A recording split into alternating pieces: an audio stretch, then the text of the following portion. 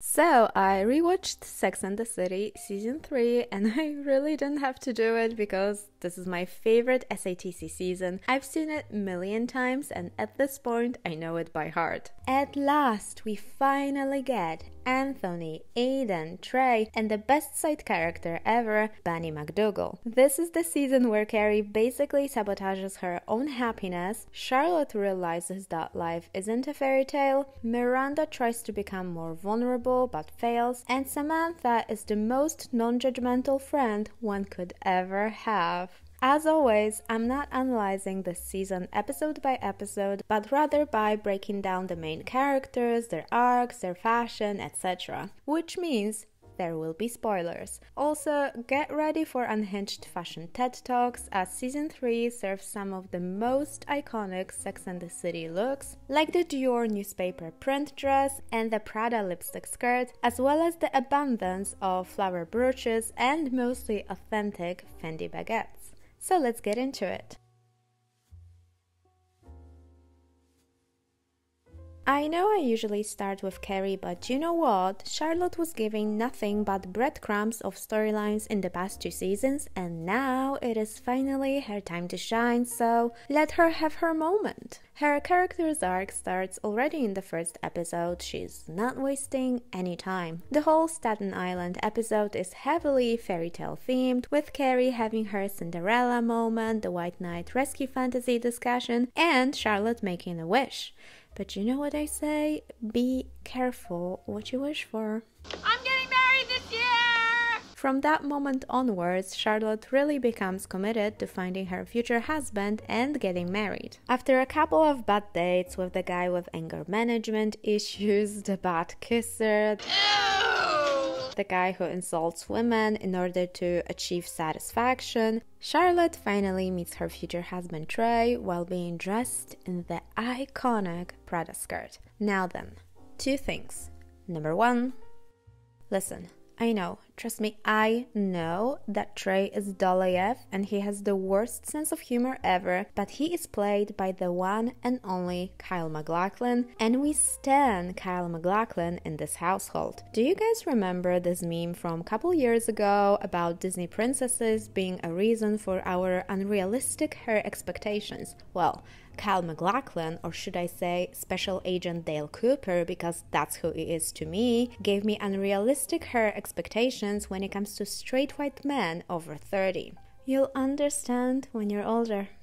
And the thing number 2, the Prada skirt. If you've been following the media surrounding fashion on Sex and the City, I'm sure that you noticed that Charlotte's lipstick print skirt is usually considered one of the most memorable pieces of clothing from the entire show. But what those fashion writers fail to explain is precisely why this Prada Spring 2000 skirt is so amazing. After all, the length is pretty conservative and the print itself is quite peculiar. Now, I don't want to flex on you, I mean, maybe a little I do, but I do own an entire look from the same Prada collection and I would call myself a vintage Prada enthusiast, so welcome to my fashion TED Talk.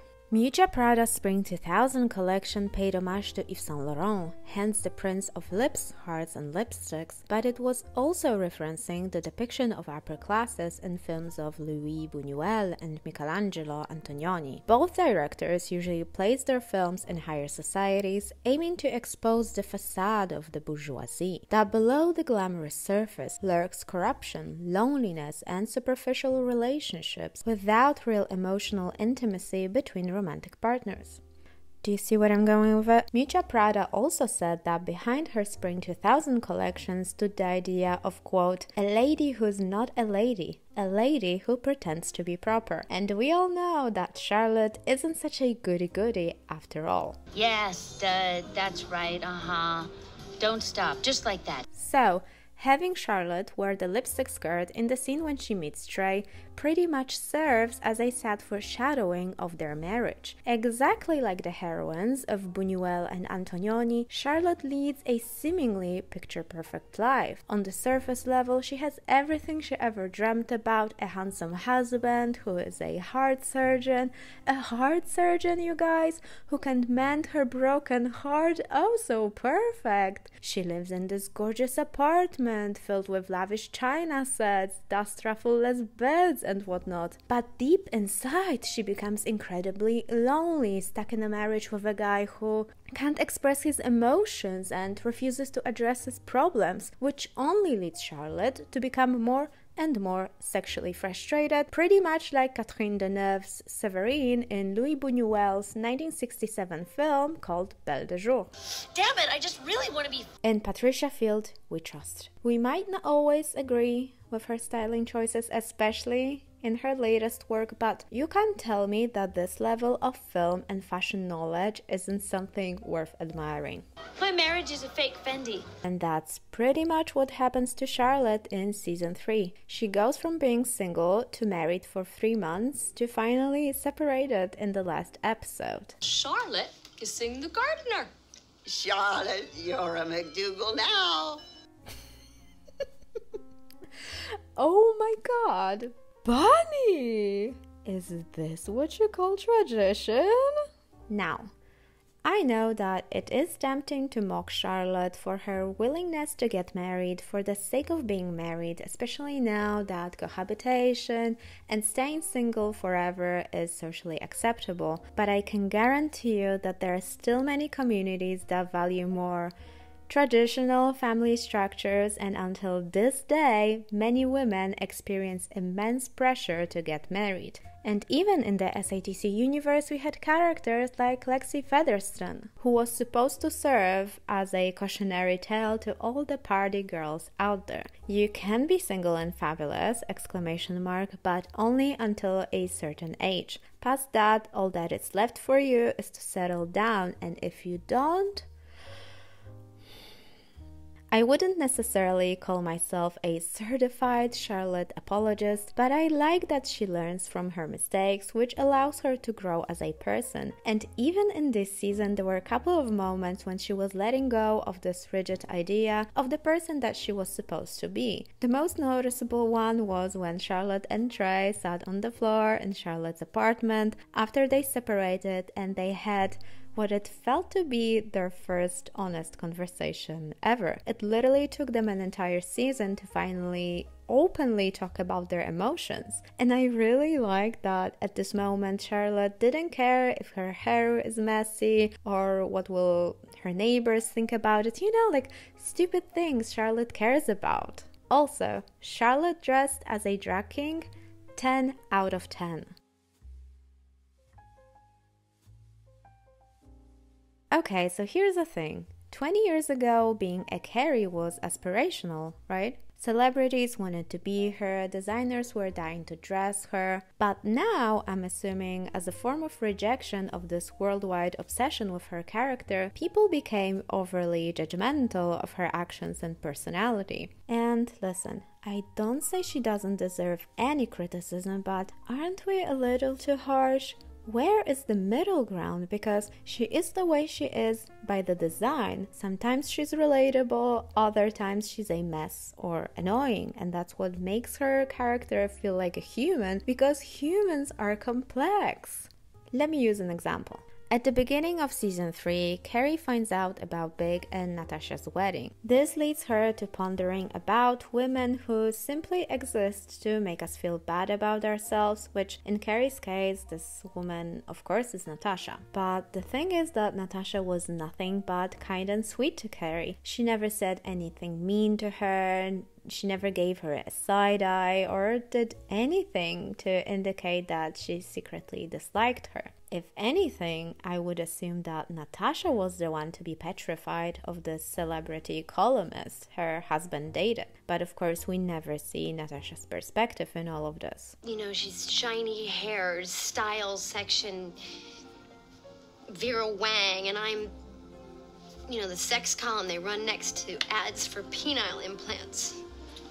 It is very tempting and easy to call out Carrie for acting really immature here, being deeply insecure and projecting her own insecurities on Natasha, which, yes, she does. But at the same time, don't you just want to hug her and tell her, bestie, Start practicing self-love, go with Charlotte to those affirmation classes or something, and don't let your own insecurities ruin your life. Really, this scene is so painful. Carrie basically realizes that Big wasn't, I don't know, like forced into this marriage, right? Like he chose Natasha. They have their own song. My God, the scene is so profoundly sad. Don't you want to just tear up? Just a little bit?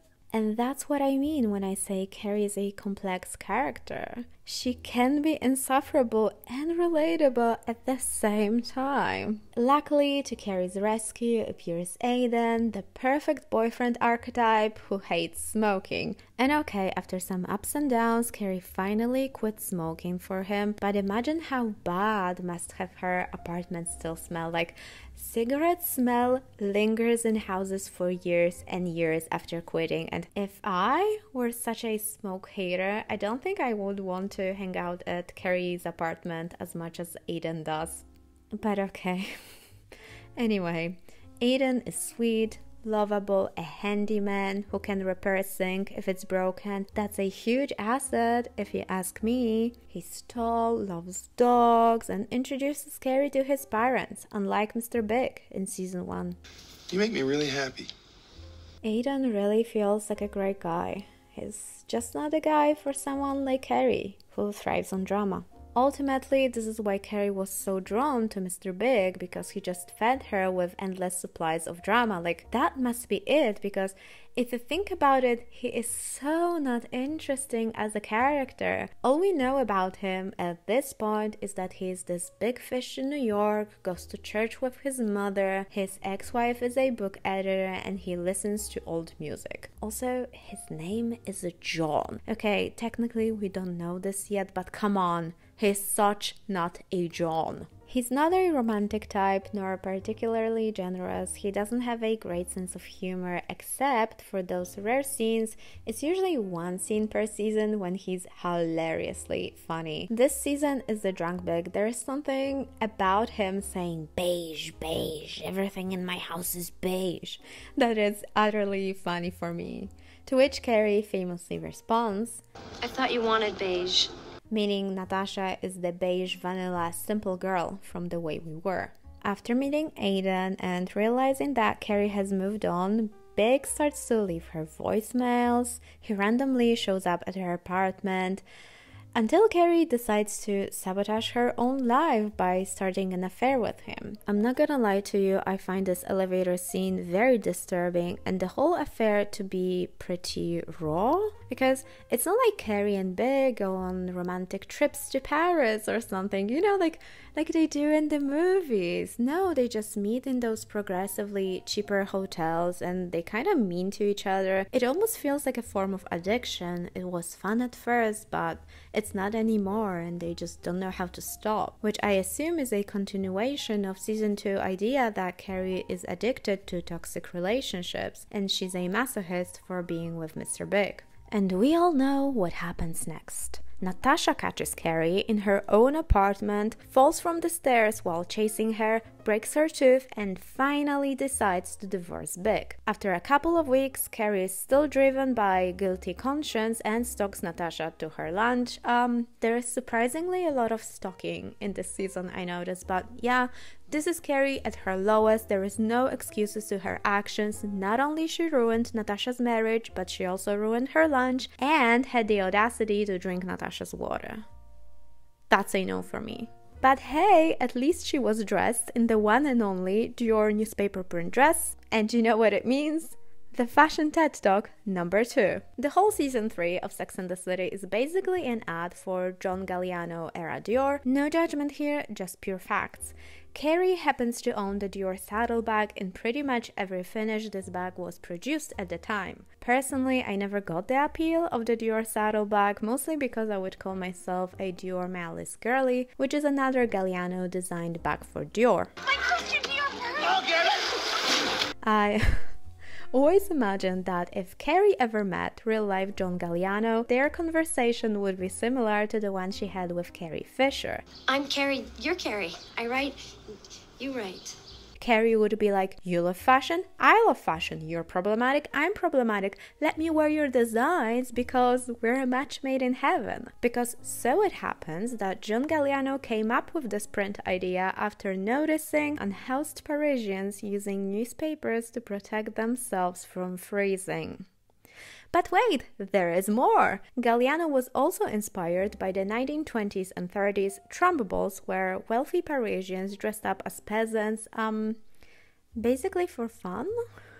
If I were him, I would just say I'm referencing Elsa Schiaparelli or this 1866 screen-printed ball gown, but okay. Sarah Jessica Parker looks incredible in this dress. The whole collection was really successful, and until this day, it is one of the most known Dior collections ever. But back to this scene. After endless internet searches, I still can't find who designed Natasha's pink dress. It actually looks so different from anything she wore on the show, not just because of the color, but the fabric and the overall retro feel. And then it got me thinking, what if she's wearing a Dior dress too, but it's vintage Dior? Huh? After all, Carrie and Natasha are each other opposites, yet they fell from the same guy. Similarly, Christian Dior and John Galliano had totally different styles, dressed totally different women, yet they both created under the same label. Is this an overinterpretation? Yes it is, but I'm gonna run with it regardless.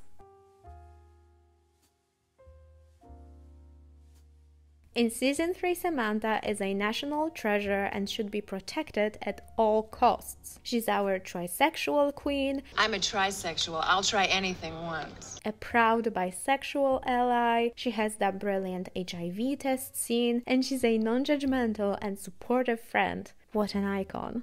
Don't you want to judge me just a little bit? Not my style.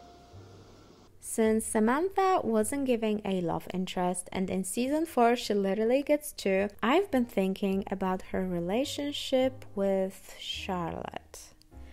Shout out to you, bestie, for suggesting this topic. And honestly, after watching this season, I started to understand those wild conspiracy theories about Miranda, Samantha, and Charlotte being just different parts of Carrie's psyche, or that Carrie, as a writer, invented them for the sake of her column. Look, I understand that Samantha and Charlotte don't really have that much in common, or at least until now in the show they don't, and that's why they rarely hang out together. It's usually Carrie who unites the group. That's fine. Plus, Sex and the City often pits the characters against each other, like in Season 4 it's Charlotte and Miranda. Charlotte has a baby fever, but she's infertile. Miranda, on the other hand, accidentally gets pregnant and considers terminating her pregnancy. Likewise, in Season 3, we get the conflict between Samantha and Charlotte and their different views on sex. And it does sound like a good idea, and in some scenes it works. This was a very cute moment,